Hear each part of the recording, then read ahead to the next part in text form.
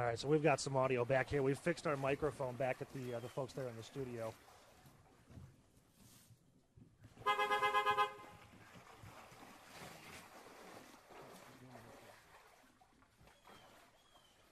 Yes, we can hear you. Sorry about that. We've obviously had a lot of wind and water damage to most of our equipment. You've been narrating this live coverage as you're seeing in front of us. The sheriff here going inside. This young lady, the granddaughter of this woman, ran over and said that she needed help.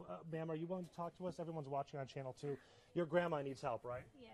And how did you find out that she needed some help in here? Well, we knew that the neighborhood had been flooded. She didn't want to leave the house at first, but she did lose power yesterday, and she wasn't going to be able to charge her phone or anything. So I told her we were coming to get her no matter what she said. So was this kind of a fight between the two of you, saying, "Grandma, you need to get out of there"? Mm-hmm, yeah. Yes, it was.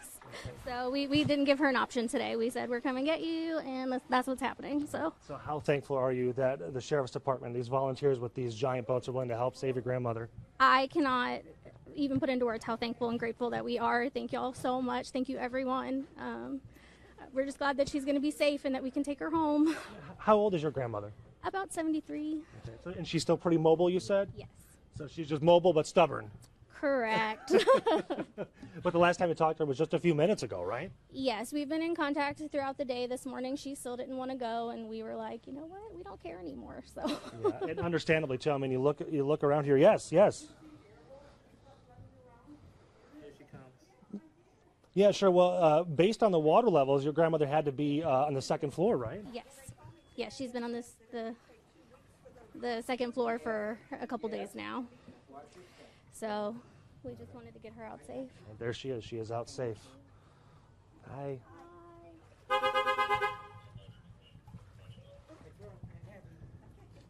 Nick, you might need help. Yep.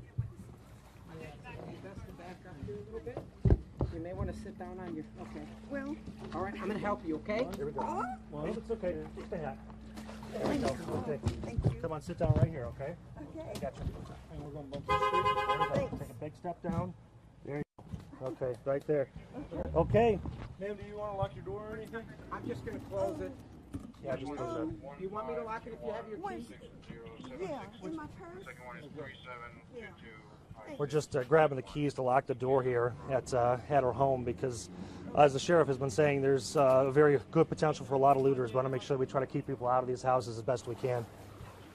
So we're obviously live on Channel 2. Your grandmother or your granddaughter has been in contact with you. How are you? Is everything okay? I'm fine. The house is not. Well, the first floor is not, but I'm fine. Yeah. So you didn't want to leave, right? You thought things weren't going to be this bad? Yeah, I'm from New Orleans, and I've lived all my life, with hurricanes and whatever, and never anything like this. Did you go through Katrina yourself? Yeah. And did you move here voluntarily, or were you evacuated to Houston? No, we moved here when my husband and I both retired because my daughter lived here and her family. So. How are you feeling right now? I don't know. Happy that you're safe and out of the house, right? Oh, that's true. Yeah. This has got to be overwhelming to look around and see that your neighborhood is under 5 feet of water. I know. It's just unbelievable. Yeah. Okay. And your name again? Virginia. What's your last name, Virginia? Webb. Okay. Webb. Well, thankful you're okay. Sheriff, this has been. You guys don't let us stop you. Please continue working and rescuing people out of here.